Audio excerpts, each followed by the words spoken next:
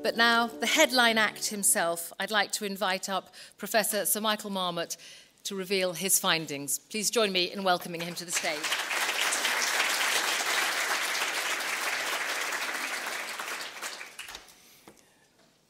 It's great to see you here. I said when we began this journey that we wanted to create a social movement, and I think the representatives of that social movement are sitting right here in this room. Thank you. As I've said, the health of a society tells us a great deal about how well that society is doing. If health is not flourishing, the society is not flourishing. And there are big inequalities. You can see that the less deprived, the longer the life expectancy. For the least deprived 10%, I've got women here, least deprived 10%, there are regional differences, but they're relatively small. For the most deprived 10%, the regional differences are much bigger.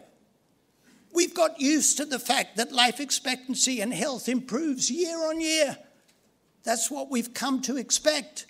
And it's not happening anymore. This is a health crisis.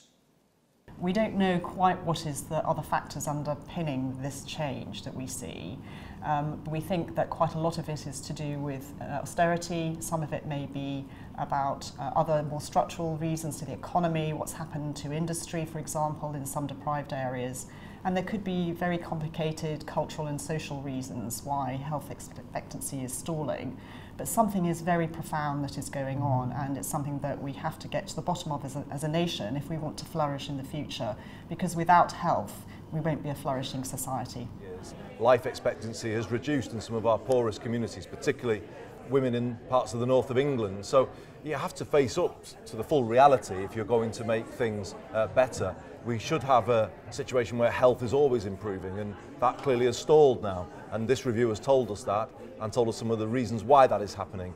And it's now about correcting those things and hopefully improving life for everybody. It's all there. We can create a new consensus here if the government is in the room and if they are facing up to what life is really like in the north of England for the people they keep talking about. Well, actually, this is their lives on this screen. And where are they? They're not in here to listen about it. They should be in here to listen about it. People have had a hard decade. A hard decade. So on behalf of you all, I would just like to say thank you to Michael and his team, then and now, for being a voice of sanity, authority, humanity, consistency. I wish I lived in a country where we listened to voices like that. I live in hope that one day we might do. Thanks very much for listening. We have an epidemic on our hands. It's called knife crime. People are dying every single day. I'm just a grown-up mould of those young people. Half the things I've gone through, the trials and tribulations, I've been shot twice, I've been stabbed 4 times. Many of my young people who I mentor go through the same things. However, I'd managed to get A-levels and GCSEs while in prison. I was the first person in the country to get A-levels while in prison. They do not offer GCSEs and A-levels in prisons anymore. What are we doing to our young people? They do not offer mental health provision in prisons anymore. What are we doing to our young people? It's absurd that we have an epidemic like we do on our hands, but nobody's funding anything. I think this is a devastating and shocking report, but such an important report. And I think, as one of the speakers have said today, we are facing a health emergency, and I hope this report provokes urgent action from government. The thing we took for granted, which is a growing economy, reduces absolute poverty, has not been happening. And in fact, last year it actually managed to tick up, which is really quite impressive. Like, developed economies don't do that in general outside of big recessions.